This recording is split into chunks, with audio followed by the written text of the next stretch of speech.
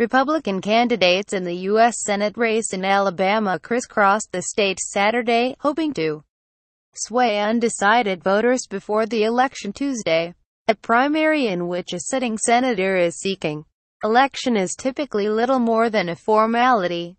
But this is not a typical political year, and this is no typical race.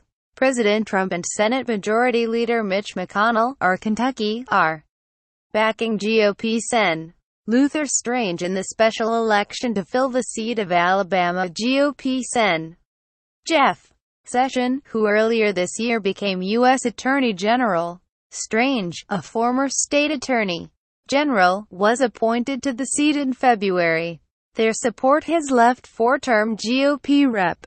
Mo Brooks largely cut off by Washington Republicans in the close, three-way battle that also includes former Alabama Chief Justice Roy Moore. On Saturday, Strange attended the Cleburne County Fair, where he spoke to members of the Heflin First United Methodist Youth Group.